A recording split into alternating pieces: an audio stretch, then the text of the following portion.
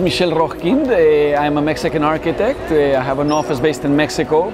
We work mainly in architecture, but we do product design and a little bit of a master planning and so on.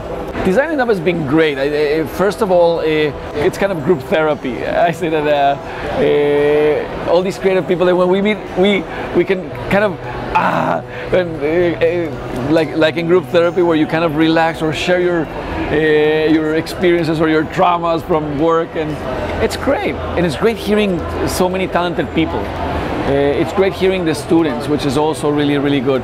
And even the feedback from the people that are coming to the event, I think I love it. I think it's an experience that everybody should have. Not only being on stage, but being present and listening to all these conversations. No? I started as a musician way back. I have this rather peculiar background where I didn't do the architecture and then worked in an office and then had my firm.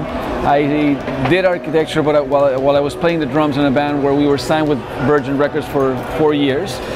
So I was playing drums and doing architecture at the same time, which made me understand at that very specific point that I wanted more things to kind of stimulate me in order to be a bit more creative on the output of the things that I was doing. Most of the creative processes that we have at the office is, what are we paying attention to? We try to make the client understand things that he didn't see originally. He comes with a brief and we go over the brief, but we do research and we come back to him and we say, this is your brief, but this is what the city's this is what's happening around the city. So we try to have design with added value, give something to the society.